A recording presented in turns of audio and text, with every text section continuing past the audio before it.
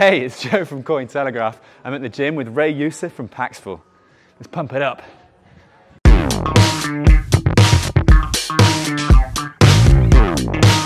up, homeboy? We're gonna bust the fiat out of you, bro. All right then. Show me what Bitcoin's all about. Bitcoin's about doing whatever it takes, my good man. Whatever it takes? Whatever it takes. Pump an iron? Hell yeah. This is a start, my good man. If that doesn't work, we're on some new stuff, my good man. Okay. That's right. You're gonna show me that later, I hope. Oh, absolutely, my good man. I've got some tricks up my sleeve, so. After you.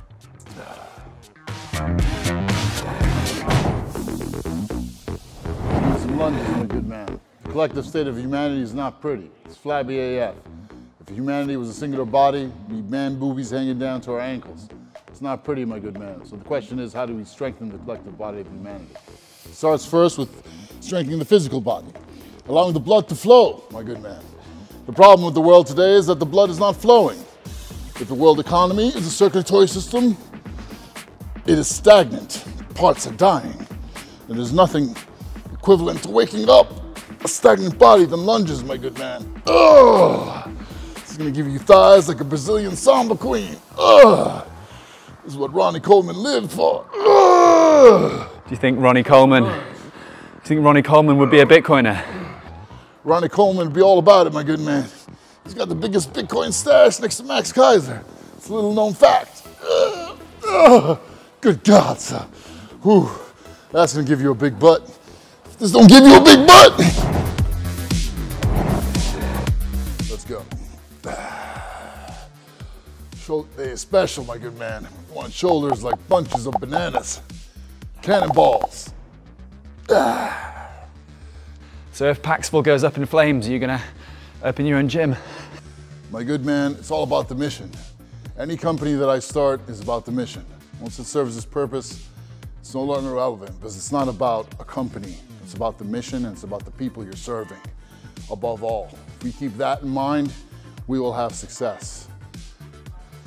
But some people don't want to kill their babies. I'm willing to do whatever it takes to accomplish the mission. And I mean whatever it takes. I can see that.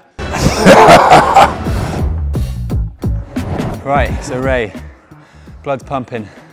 The price of Bitcoin, maybe not so much. What's it going to take? Do you think your work in emerging markets, that's going to help to improve Bitcoin adoption worldwide? The answer is simple, absolutely. If you look at the state of the world, my good man, it's all about victory. If you want to win, you got to bet on the winners. If you look at the West, what's the average age? 40. Hardly people are making children. They're being suffocated all around. And the West it's kind of dying right now. So where's the life? Who are the winners? Who are the people that still have the fire in their bellies? They're gonna take things and are ready to move forward, who still have enthusiasm about life, right? Yeah. Who still have a smile on their face. No matter how hard they're working, they're thankful.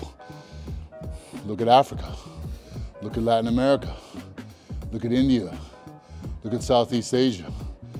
That's 6 billion people in the global South. The global South is where we should be looking right now. Focus on it completely. And that's what I've been doing for the past 7 years. Why? Because it makes sense. They're the winners. You want to win? Bet on them. It's all about betting on the global South right now. Now, that's hard, right? Because you're going into a place where there's a lack of infrastructure. How are you going to get them the Bitcoins? What are they going to trade for it? If they have a lot to trade for it, including their time, right? And their talent and energy, which is tremendous, but they don't have money. So how do you make that trade? I had to solve that problem first to make the area fertile with Bitcoin. Educate people so they understand the importance of that. 7 years later, we've had quite a bit of success there, right? Awesome. So now there's a place to start. So where do we go from here? What is the measure of success for us in the Bitcoin world, right? In the world of financial freedom. Is the measure of success that everyone has a Bitcoin wallet? Would that be nice? Yeah, for sure. That'd be a good start. It's certainly better than people going to shitcoin casinos, gambling away the family farm. Or worse. Coming out with a bad attitude and... Or going to banks. Exactly. right?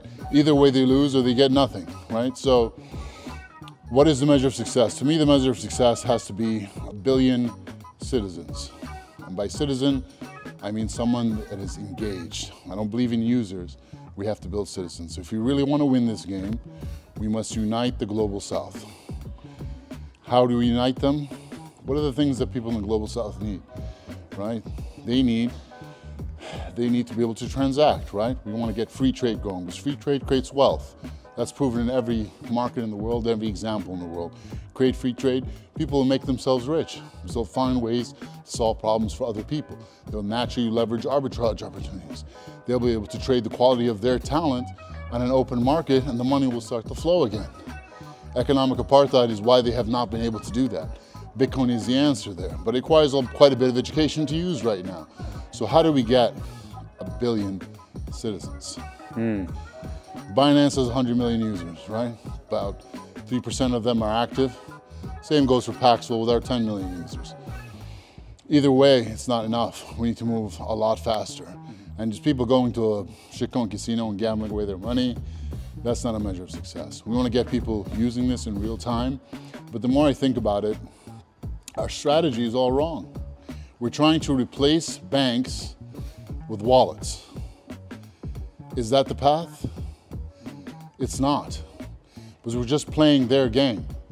We've let our animosity towards the banks, which they rightfully deserve, we've let it blind us to a far greater opportunity. It cannot just be about replacing the banks with wallets. We must offer full spectrum value to these people to make them true citizens. At the end of the day, communications and payments are one and the same. If I told you, hey, let's split a protein shake and I'll pay you with some mobile minutes, you'd laugh in my face. But in Africa, that's par for the course. The telcos started out giving people communications. And then from there, it wasn't even a pivot to payments, just a natural part of life. 94% of all payments in Africa, exactly, M-Pesa, happen with USSD, which is interactive SMS. You don't even need a smartphone to do it. So you'll attach money to a message just as easy as sending an emoticon or a Hello Kitty GIF.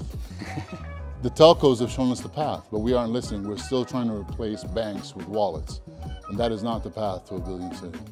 We need something more. We need to zoom out our perspective and think bigger. This is how we're going to bring it to the people in a way that it's a part of their life, right? So the more I think about it, you know, an exchange like Binance or a peer-to-peer marketplace like Paxful, neither of them are enough. They're just parts of the equation, right? But anything you put together, whatever machine you build to help these people, it has to be built around their lives. And this is something that people don't really understand. This is why, you know, so many companies pay McKinsey hundreds of millions of dollars to figure out how can we break into Africa? How can we penetrate the market there and dominate? It's a very colonialist mentality that has absolutely no respect for people on the ground. That's why they haven't had any success. They might not have Morgan Stanley money, right? But what is Morgan Stanley money? We know it's just an illusion, right? So we have to go in there with a mindset of giving, of helping, of building. And that's why we've had success. So the Global South, I don't like the term emerging markets because they've been there for a while, right? What are they going to emerge into? Still emerging. Are they going to turn into Goldman Sachs and start copying our ways? We don't want that. Yeah. We don't want them to emerge into monsters. We want them to build up their own generative, you know, organic way of doing things, a natural way of doing business. They just want to trade, free trade. It's beautiful. How can we help them do that? A focus on education is great, but primarily we have to shift away from this mindset that we have right now of just replacing banks with wallets. And let's go to the people directly and see what they want to do. And we build ways for them. And that's what I'm doing. That's what I'm going to be doing at a far greater pace right now, because all this has kind of come on me on the last 6 months, you know, as I look around and I see, why aren't we moving faster? We should already have given these people so much more. But instead we just came out of a bull market where people have been trading pictures of monkeys for millions of dollars. Don't get me started. That's humiliating, honestly. Like, you think the guys that run the world, these small casts of dominant men that run the planet are looking at us like, oh, these guys are gonna be a problem? No, they're laughing. They're laughing their asses off at this. And this is a joke, man. We're basically just trolls. Trolling is a useful tool, I have to say. Yeah. But we not like that. We have to change our perspective, brother. Ray Youssef, this has been a pleasure. Thank you so much. Thank you, brother. It's been good, my man. It's been a Cointelegraph interview. That's right. Click. Ha ha.